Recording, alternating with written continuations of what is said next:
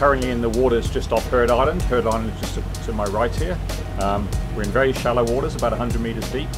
For the past 2 weeks we've been surveying waters around the Kerguelen Plateau with a hypothesis that this area is iron rich. Further north we found some very interesting results where the iron has been taken up by the biology very early in this season, and it's now quite low. But as we approach these waters near Heard and McDonald Island, we found elevated levels of iron, particularly near McDonald, which is a volcanic island. We've seen higher levels in the water column. We believe the iron is coming from the volcanic ash out of the erupting volcano, both above sea and below sea level.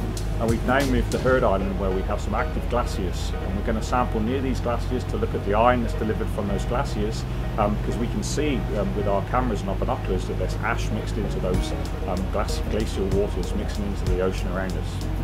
We know that the ocean is iron limited, it's essentially anemic, there isn't enough iron for plant growth, but in this region of the Southern Ocean we do see large phytoplankton blooms, so the ecosystems here are quite healthy. What we don't know is why they are healthy here and where the iron is coming from to stimulate those blooms. We hypothesize that it's partly delivered by submarine volcanoes, hydrothermal vents in these waters and around these islands, and that's why we're here to test. And if that's the case, this has broader implications for the health and ecosystem vitality of the Southern Ocean. The TMR is a trace metal rosette. This is similar to a CTD unit, which is used for physical oceanography, but our unit has been specially designed to measure very low concentrations of trace elements in the ocean. So it's designed with only plastics in its manufactured materials, some titanium, but no other metallic parts. We deploy that to a set depth, which we choose from looking at the vertical structure of the water column, and then we pre-trip it at 12 depths as it's coming up in the water column to fire and close the Niskin bottles at those selected depths.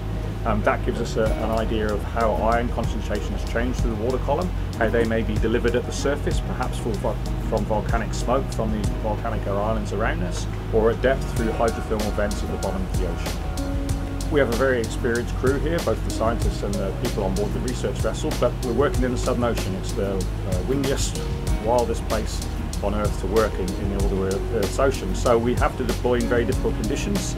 The ship's able to hold its course in 30 and 35 knot winds, but we have to be very careful when we deploy the system so we don't lose the rosette doesn't swing and hit the ship, and we try to keep a straight wire angle at all times.